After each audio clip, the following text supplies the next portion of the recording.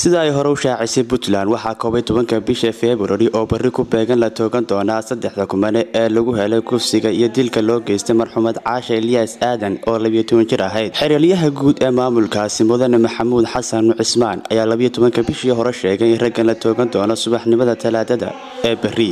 sidoo kale xeer ilaalinta ayaa sheegtay inay gudbisay galka fulinta xukunka si loo qisaaso 3 kumane kuwaasi oo kala ah Cabdishakuur Maxamed Dige, Cabdisalaan Cabdiraxmaan Warsame iyo Cabdiftaax Cabdiraxmaan Warsame. raggan ayaa 12 bishii May 2019 waxaa xukun dil ah ku riday maxkamadda darajada koowaad ee Garowe iyadoo xukunkaasi 30 Juun ay ku raacday midda racfaanka. Caisha Ilyaas Aadan ayaa bishii February ee sanadkii la soo dhaafay 2019 la isugu daray kufsi iyo dil waxaana dhacdadaasi si weyn u taabatay guud ahaan dadka Soomaaliyeed oo ka dhigay falkaasi.